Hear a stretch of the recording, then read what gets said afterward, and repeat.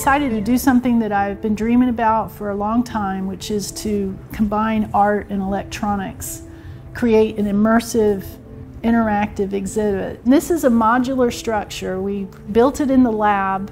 We built it so that it can be broken down into 3 sections. Each section is completely standalone.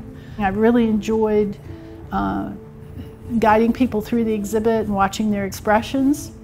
Especially a big surprise has been how the children have reacted in the exhibit. So I've seen now about 10 kids go through it, and they love it. They spend a lot of time in it. They spend maybe 15 to 20 minutes in it, whereas an adult usually is through it in less than 5 minutes. So, and they hop from section to section and they throw their arms up. And Tom Martin, who I'd been teaching junior design with, agreed to be a co-instructor of this VIP team.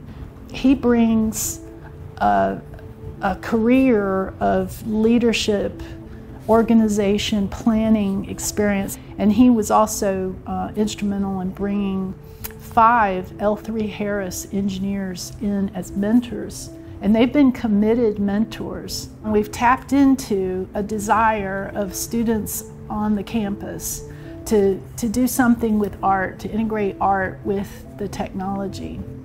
And so the VIP team structure is great because it affords us the opportunity to welcome all majors, and it's really been a delight to work with all these different majors.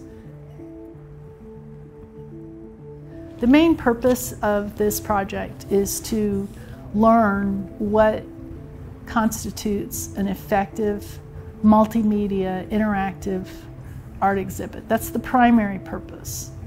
And there's a secondary purpose also, which is to find out what elements of this type of exhibit could translate into the K through 12 classroom or school to attract young people into STEM careers. We had a lead STEM teacher from Gwinnett County come, and he was very excited about this, and he wants to work with us to create a version of this that would be placed in schools that students would use to make their projects and put their projects into such an exhibit.